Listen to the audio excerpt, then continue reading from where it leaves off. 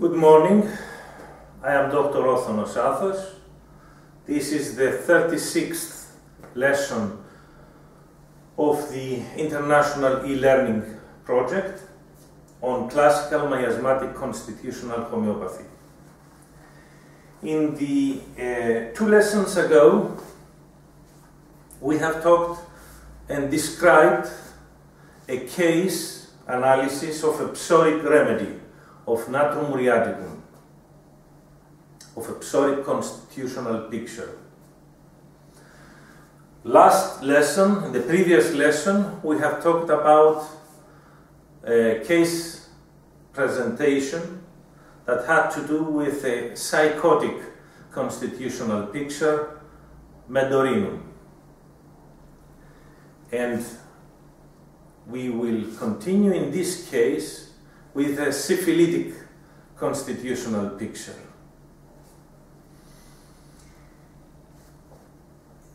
It's very important to understand the phenomenon of the primary and the secondary behavior.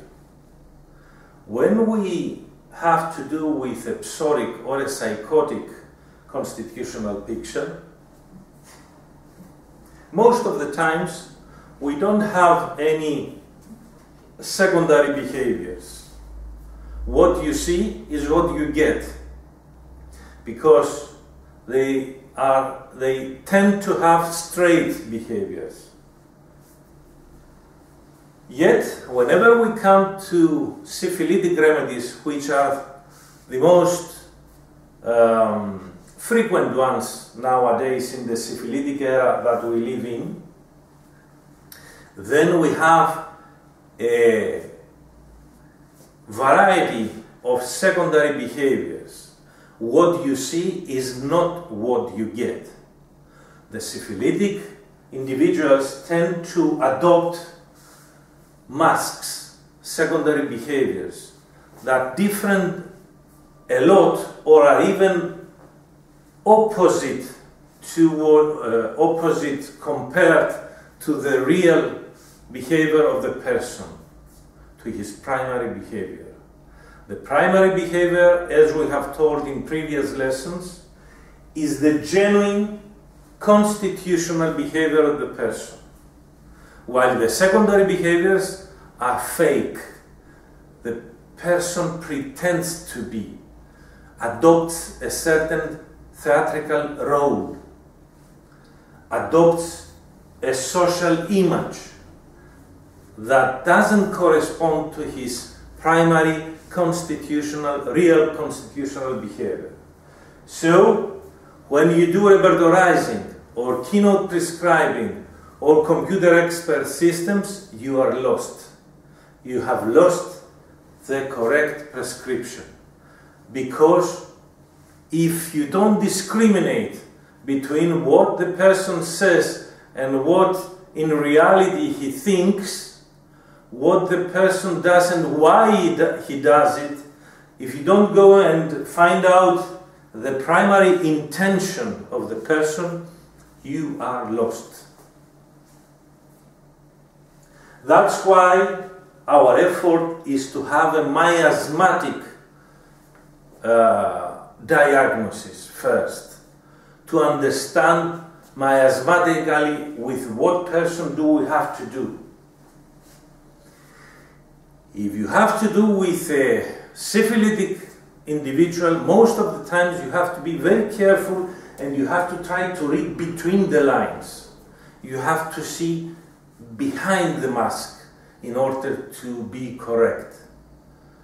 The problem is that in our repertories and in our previous materials, old materia medicas, there is no discrimination between the primary and the secondary behavior.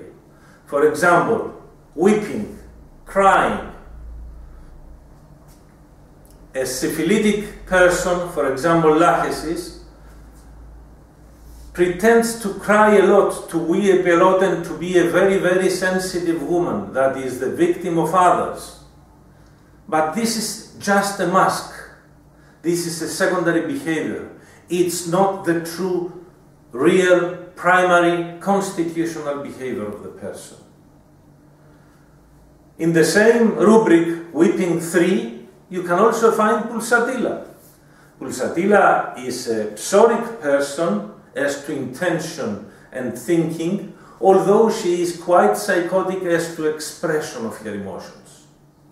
So, in the same rubric, Weeping 3, you can find a primary behavior of a psoric Pulsatilla person, a genuine sensitive person, a truly sensitive and very easily weeping person, but without any syphilitic intention.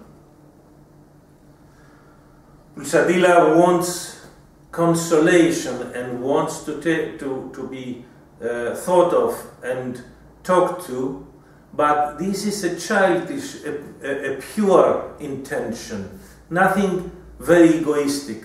While on the other hand, you have the intention of a Lach syphilitic person that pretends to be the victim and weeping a lot and very, very sensitive, while she is not. She is manipulating others through this egoistic syphilitic fake behavior. She wants to do others, especially her husband and her children, to do the things she wants, the way she wants it.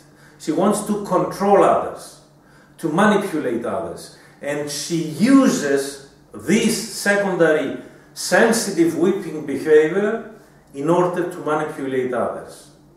You see, behind the seemingly similar behavior, external behavior, secondary behavior of the sensitive weeping person, you have different intentions, a psoric intention and a syphilitic intention. So you have to discriminate. So today we were going to analyze a syphilitic case, and in the future I will try to analyze more cases of such syphilitic behaviors.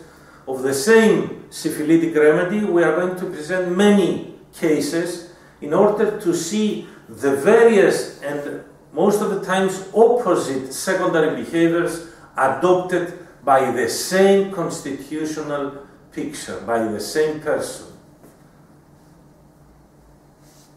Now, let's go and see how do we analyze and interpret the words, the exact words and the expressions of the patient in a syphilitic case.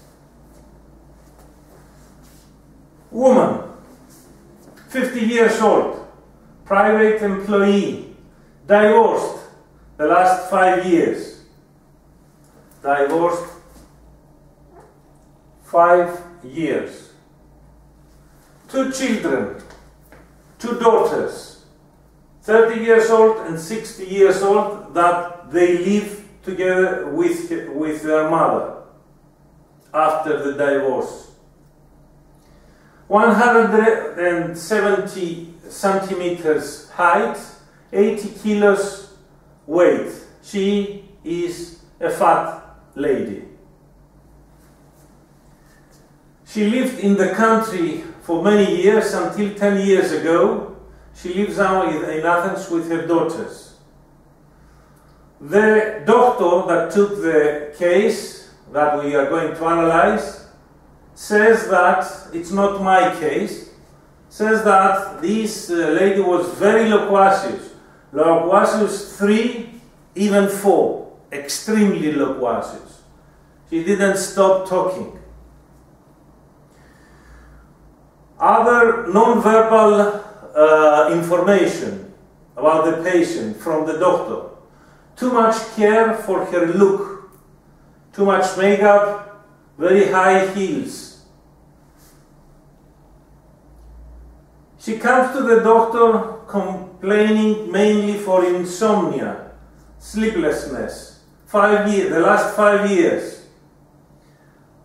From she goes to sleep, and then she wakes up at midnight, and until 3 a.m. she can't sleep. Why? Because she has these thoughts about her children. When are they going to get married? Her daughters. And she also says, I am done with my girls. Now what? My daughters are grown up. They will leave me. And then, what about me? Now what with my life? Anxiety, she also suffers from anxiety and melancholy the last 5 years after her divorce. She says about her husband, indifference, no cooperation, did not take in consideration what I was telling him. No emotion, no tenderness from her ex-husband's side. Whenever he cursed me, I wanted to die, she says about her ex-husband. What about the relation with your daughters? I worry about who they will choose, who they will marry. Always try to discover if they are happy about her daughters. When their companion upsets them, I always say something and then I regret it. What about her friends? I want calmness, no dependence, not to be pressed or judged by her friends, female friends. Want pure friendship, real emotions. What about her companion? She doesn't have a companion at the present. But how would she like her future companion?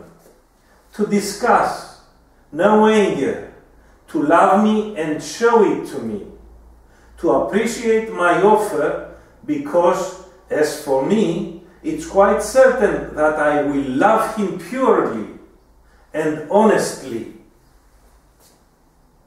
Irritability, 1, says the doctor. When they betray my friendship, when they accuse me for no reason, when they mistake what I say. Okay, I do lie a little sometimes. Weeps too, in front of others too, sighing, she sighs many times too. Introvert too. About her deep secrets, her deep matters, personal matters. Nobody can understand you nowadays. She doesn't talk about her very personal problems because nobody can understand you nowadays. She considers herself quite smart and she cannot deal easily with slow people. What about books? She likes reading about true stories, not fake ones. True confessions of one's soul, true emotions. So, these are the notes of the doctor that took the case of a student of mine. Let's analyze this case. As I've told you in the previous cases that we have analyzed, they are cases that have been taken by my students at their first steps. I deliberately choose these cases because they have many notes, even notes that are not useful, but they have much material, many notes, and I insist telling my student to write down the exact words of the patient. My notes are a few and very short because of my experience. I note down a little, not much, because I take the case being experienced, and so I don't need much notes. So in order to be an educational case analysis, we have to have a new homeopathic doctor case. For another reason also, in order to correct the notes and correct my student. We will once again follow the scheme, the order in which we analyze a case. First of all, we read the case, simply read, to take a first raw picture of the case. We have done that already. Second, we see the background of the patient, the personal data. What's the background? We have a woman, 50 years old, private employee, divorced 5 years, 2 children, 2 daughters that stay with her, grown-ups, 30 years old and 26 years old, not married yet. She is fat. She used to live in the country for many years, for 40 years, and the last 10 years she lives in Athens with her daughters. Non-verbal data, loquacious 3-4, too much care for her look, too much makeup, high heels. This is the background. She comes to us because the last 5 years after her divorce, she has anxiety, melancholy, and insomnia. She has too much thoughts about her children, about getting married and settled down, and she has this thought, what am I going to do when my girls are married and move out of my house? Now what?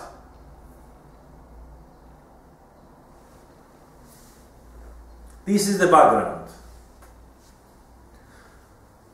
We have, what is the conclusion from this background? What is the possible scenario? We have a woman that has got married early, quite early, if she's 70 years old, and her daughter, her older daughter is 30 years old.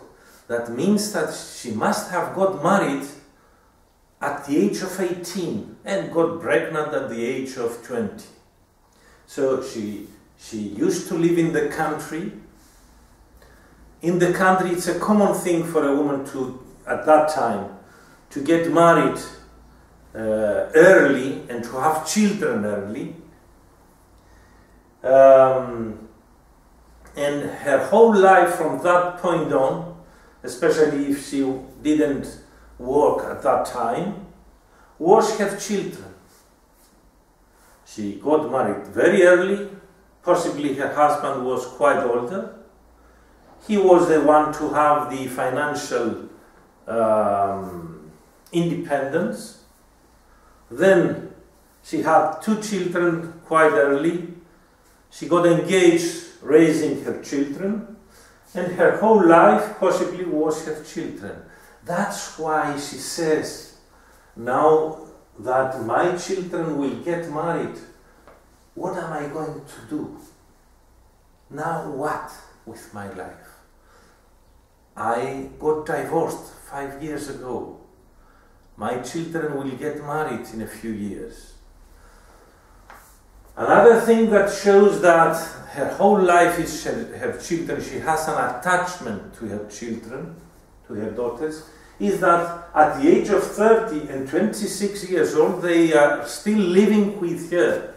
It's a quite frequent scenario here in Greece, especially for those who live in the country.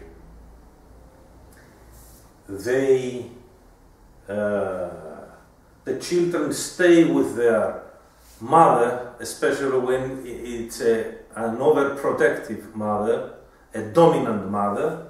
They stay with their mother until getting married or until they die or their mother dies. It's the frequent scenario of the domineering mother that manipulates her children. It's a possible scenario. We will see if it is confirmed. For the present being, due to my experience, because I have seen so many patients, I start thinking about this as the most possible scenario. And then we have the divorce, and then we have the accusations about her husband. So the next step is to see if this person is mostly syphilitic, psychotic, or psoric. Let's see about it. Is it psychotic? Let's start from the less possible miasm. Is she psychotic? From what she says and from the way she would have acted if she was very strong and very focused on having fun and not so much on caring about her daughters, accusing her husband, and so on, and because she longs for a companion, and what she, because of how she describes her companion to be very sensitive, to be very real, to be very caring about her, and so on. This is not a psychotic description. It's an either psoric or syphilitic description. So there aren't any rubrics that could drive us towards a psychotic person. About the books she wants to read, true stories, not fake, true confessions of one's soul, true emotions. This is not a psychotic description and preference of books. This is either a syphilitic or a psoric. So we have to do either with a psoric or a syphilitic person. In order to decide if it is a true primary constitutional picture and not a mask, a secondary syphilitic behavior, what should I look for? For the characteristics of the syphilitic miasm: exaggeration,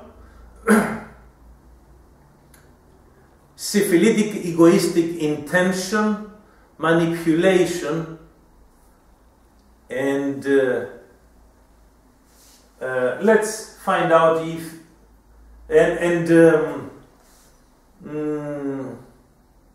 inconsistencies between what she says in one place and what she says if she says the opposite in another question, and inconsistencies between what she says and what she really does. So, exaggeration, inconsistencies, syphilitic egoistic intentions, manipulation.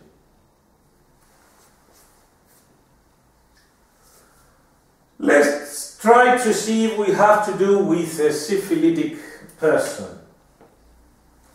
There is this scenario that we have a person that is probably quite overprotective in a syphilitic way, because her daughters still live with her, because she says, when I am done with my girls, now what?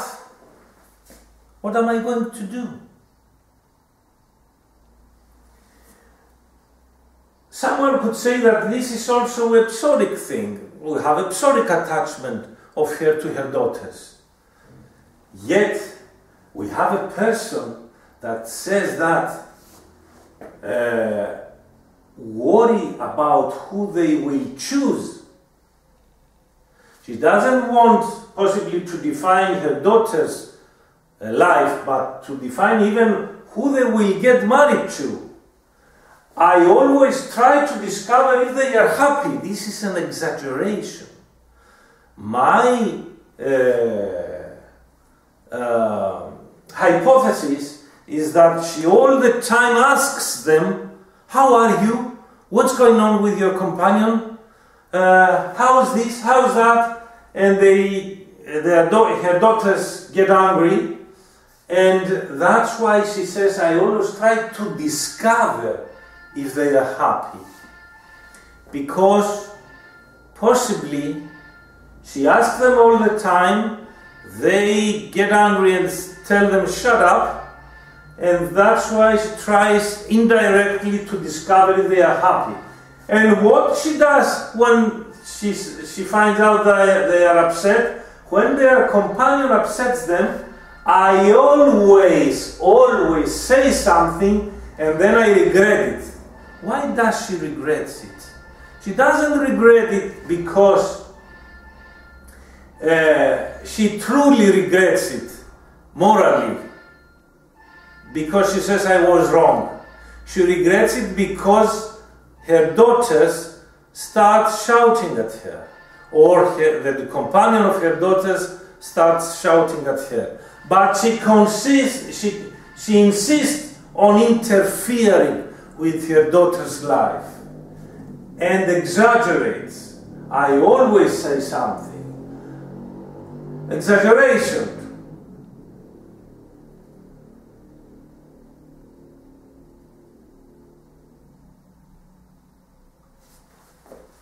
She says,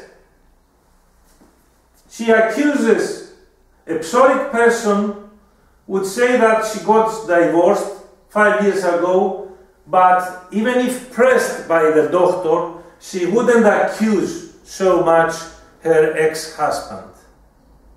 She wouldn't accuse so much her ex-husband, or she would say nothing about it. Or she would simply say, if pressed, a psoric person, we didn't get along.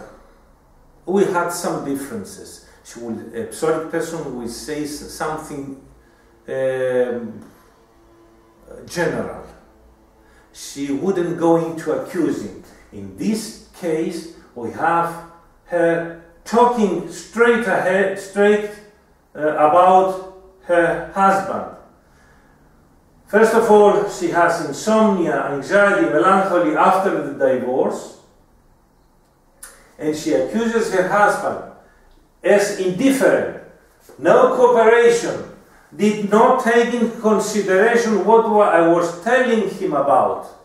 My reading through the lines, between the lines, my interpretation is that I have to do with a syphilitic person, a domineering person. She is a domineering person that wanted all things to be done her own egoistic way, and that's why she says he was indifferent.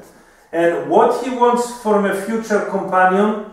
To discuss, no anchor, to love me and show it to me, to appreciate my offer, because as for me, it's quite certain that I will love him purely and honestly. What does she say? She describes herself and she exaggerates about it, that she's very honest, very pure as to her emotions. We confirm that when she says about books, she also exaggerates and talks about herself. True stories, not fake. True confessions of one's soul, exaggeration. True emotions. Once again, she insists on telling us, on showing off that she's a very pure person, a very emotional person, a very true person, a very calm person. What she wants from her friends, female friends? Calmness. Not to be pressed or judged. Want pure friendship, real emotions. In many cases, concerning her ex-husband, her future companion, her friends, her daughters, what she does is an exaggeration. She wants to convince us, she projects the secondary syphilitic image of a person who is very sensitive, weeping in front of others, sighing, the syphilitic showing off, sighing, in order for the others to ask her, why are you sighing? Why are you weeping? Oh, I had so many troubles in my life. My ex-husband did this and that to me. I so much care about my daughters when they are going to get married. Their companion did this and that to them, and I'm so sensitive. I so much love my daughters, and I care so much about them, and I worry about their future. Now I am 50 years old, my daughters will get married, I am divorced, what's going to happen to me? All my life I have devoted to my children. I sacrificed my life for my children. This is the interpretation. This is what I mean by reading between the lines. Not just making a scenario that is flying up in the sky without any foundations in the rubrics, in the words of the patient. We have confirmed this scenario. This is a very frequent secondary syphilitic behavior. The syphilitic mother and wife that pretends to be the victim of her husband and of the difficulties of life, the woman that has sacrificed her life for her children and for her good-for-nothing husband that she accuses all the time, the person that is sensitive and crying and weeping, that is very good, very sensitive, very religious, and wants the good of for everybody. But this is in inconsistency what she really does. Nobody, no syphilitic person will come to you and say, I am mean, I am malice, I am shouting all the time towards others, I am domineering, I am manipulating, I am very jealous. Nobody will say easily this thing to you. She comes to you and will project another image, the good image. You, the doctor, are the one to read between the lines, to interpret this behavior, to find the primary behavior. That's the art of case taking. The science to evaluate correctly the rubrics, and the art to find the scenario and to see what's going on behind what the person projects to you. If we are not acquainted with the phenomenon of the primary and secondary behavior, of the masks that the individuals tend to adopt for many reasons, social reasons, egoistic reasons and so on, reasons of manipulating, we are lost. We are going to prescribe pulsatilla for this woman. We are not going to prescribe a syphilitic remedy. So, we find exaggeration. Let's see this exaggeration. Loquacious 3-4 is an exaggeration. Too much care for her look, high heels. She comes to the doctor with high heels and too much makeup. She is not going out to have fun at night so as to put her very good clothes and high heels. It's an exaggeration, and it's an exaggeration because she has lived until 40 years old in the country, and the last 10 years in Athens, and it's a common thing for a woman that was living in the country, when she comes in the city, in the capital city, to try to imitate the look of the women that were born in the capital city. And so, in trying to do so, she exaggerates. She wears high heels all the time, too much care about too much lipstick, too much makeup, and so on. So, we have a woman from the country that is not too much educated, gone to the university or dealing or cultured, and she's dressed kirch. My reading through the lines convinces me that she is dressed in a kirch way. Maybe the fashion police would put a fine to her. She would have to pay some money to the fashion police by wearing high heels and too much makeup when coming to the doctor. Lach is dressed like this, with a kirch look, exaggerating, and without any aesthetic.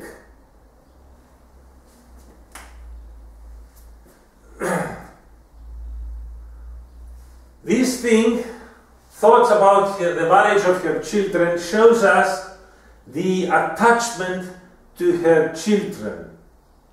And this also, I am done with my girls when they are married. Now what? She was so attached to her children and domineering. Then when their children are gone of the house, of her house, what will she do? Whom is she going to find to manipulate and domineer on? Probably a future companion that she wants to be calm, to be able to discuss, to love me and show it to me, to appreciate my offer, because as for me, it's quite certain that I will love him purely and honestly. She exaggerates. She once again shows off that she is very pure and honest. But not all her friends try to press her and judge her. She has pure friendship and real emotions, not her friends. That's what she implies.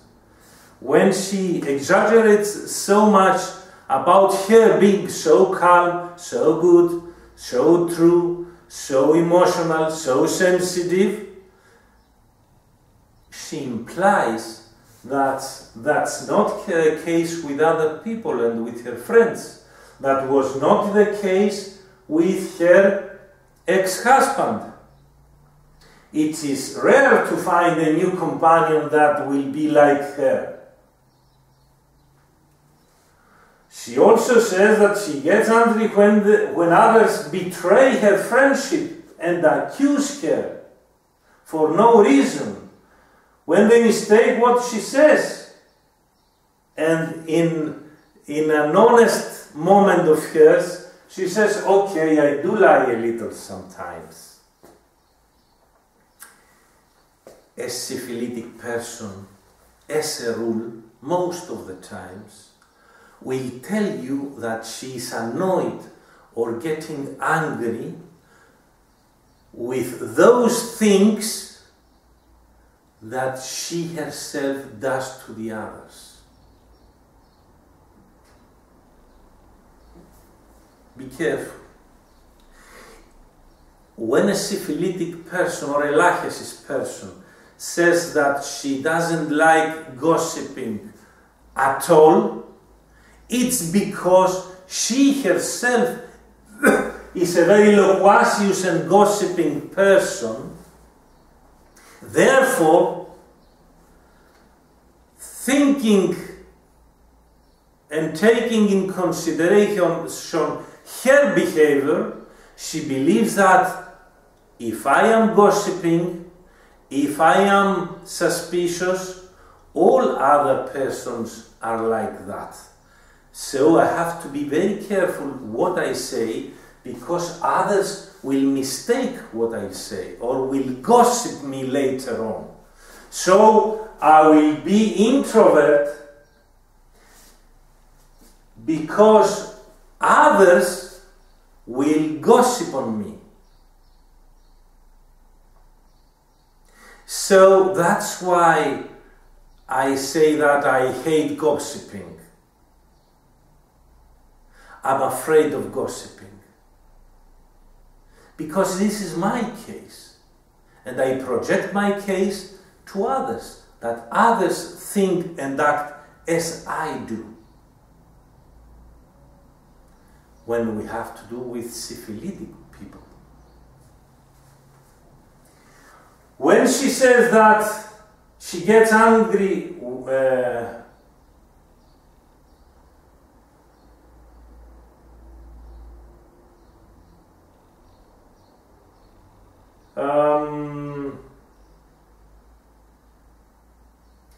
when she says that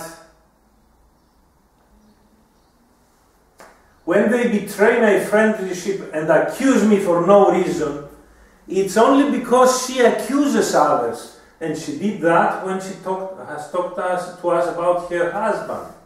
She started accusing him. A person that says that hates when others accuse her, it's mainly because she accuses others. A person that says that she never lies and she hates when others lie to her, it's because most of the time she lies. A person that says that she doesn't like stupid people or slow-minded people, it's because she considers herself smart and very quick. So we have to be able to know these things in order to understand, in order to read between the lines, in order to find the deeper primary behavior of the person. And someone could say that a psoric person telling the truth and being honest may say that doesn't like lies, doesn't like to be accused, doesn't like to be manipulated. Yes, he may say this, but he won't exaggerate about this. You see, the difference between the psoric and the syphilitic, while saying or doing the same things, is that the syphilitic person exaggerates because he tries to convince the doctor and others that he is very honest, very calm, very sincere, very caring about the others, very religious, very moral. This exaggeration reveals to us the syphilitic characteristics and nature of this person. And in addition, if this exaggeration is done for egoistic syphilitic intentions in order to project a psoric good social image, in order to use it to manipulate others. And we have so many exaggerations and inconsistencies and intentions syphilitic, egoistic, for manipulation. It runs through the whole case. Let me see some more. Accusing her husband, no cooperation, indifference, did not take in consideration what I was telling him. If we interpret this, he didn't do what I wanted. No emotion, no tenderness, because she is very emotional, as she says. Whenever he cursed me, I wanted to die. Exaggeration. She sees too much TV, too much soap operas. Haven't you watched those soap operas where syphilitic persons say, "Oh, my husband curses me, I want to die"? If you want to die, if you honestly want to die, why don't you jump from the balcony? Why don't you take pills and die? Why for 10 or 20 or 30 years you say, I'm suffering, I want to die? If for many years you say, I want to die, and you don't do it, you are pretending, you are showing off, you are playing the role of the victim, the poor victim. My life has no meaning. The one who has suicidal tendencies, for example, like a psoric aurum metallicum, doesn't say easily that he wants to die. And he does suicide, he does commit suicide. He doesn't project it to the others in order to manipulate them.